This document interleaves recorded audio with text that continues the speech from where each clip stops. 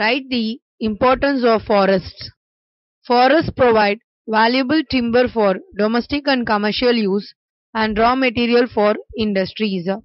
It supplies a number of products such as medicine, herbs, honey, and spices.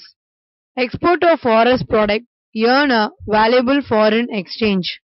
Many forest reserves have been developed into tourist centers. Forests absorb atmospheric carbon dioxide and help in controlling air pollution. Forests help in controlling the soil erosion, land reclamation, and flood control. Forests help in water percolation and thus maintaining the underground water table. Forests are the moderator of the climate, humidity, and rainfall. Forests meet on nearly 40% of the energy need of the country. Describe the need for the conservation of natural resources. We know that nature provides us all the resources to satisfy our basic needs, but we tend to overexploit it.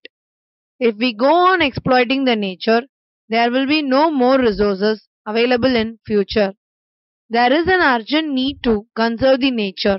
Some of the needs are to maintain a ecological balance for supporting a life, to preserve different kind of species, to make the resource available for present and future generation, to ensure the survival of human race.